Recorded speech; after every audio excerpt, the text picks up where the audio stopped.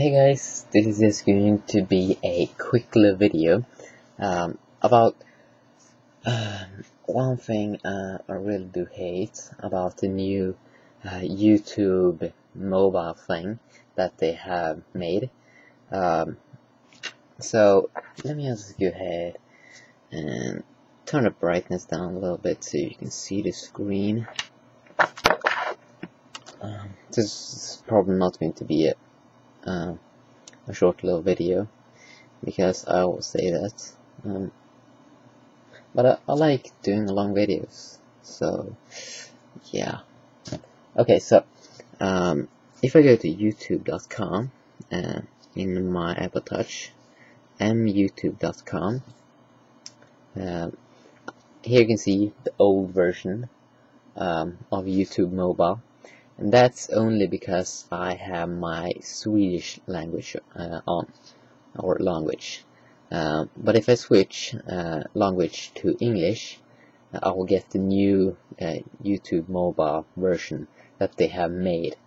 And I guess it's a good version, and they will probably release it to all languages soon. So everyone will just get switched to it, because I think it only have you need to have change your language to English to have this new version. So they are probably going to change it to all then when they have fixed it.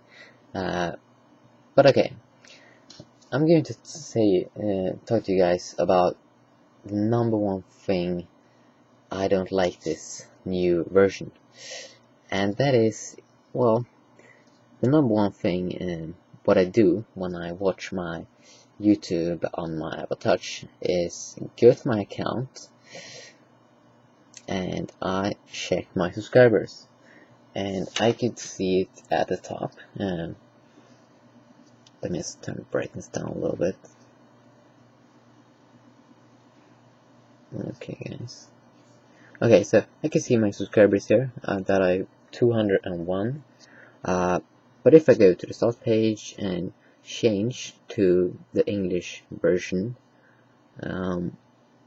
okay, we can take the UK version, but you can also take the US version, I think so. And it should change soon when my little MP3 player is loaded. It's kind of slow. I hate when it's slow. Okay, so this is the new YouTube in the mobiles or iPod Touch or whatever. So if I now go, wait, I maybe have to reload the page now.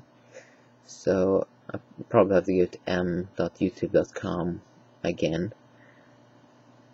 And I should have the new version. Okay, so maybe it's only the US version, English US version, that it works on. Okay, so there we go. This is the new YouTube that they have in mobiles and MP3s and whatever. If you go to myoutube.com and use the English US language. So if I now try to see how many subscribers I have, because that's the only number one thing why I'm checking YouTube on my start. So I only had like the home screen, my playlist, subscriptions, my videos, favorites, settings, sign out. So where is my subscribers? I mean, seriously.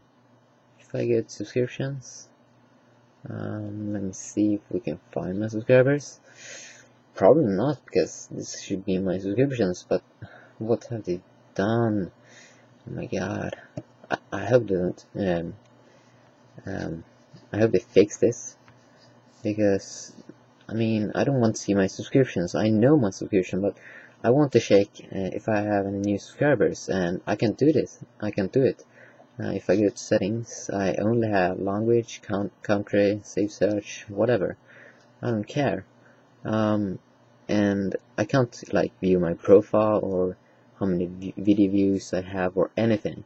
I mean, that's why I check YouTube on myself. I mean, I don't care about how many video views I have on my videos. I actually don't care that much. I just want to see if I have any new subscribers. Should it be that hard to just input that? I mean, it looks good. It's very much like the Facebook app, that you have this little, you click on this little thing and you get a lot of different options and you can search something. But whatever. Number one thing I used on my Apple Touch when I check YouTube isn't there in this new version, so I really hate it. I hate it. I hope they fix it. So yeah, if you like this video, please comment, rate and subscribe, and I see you guys next time. Bye.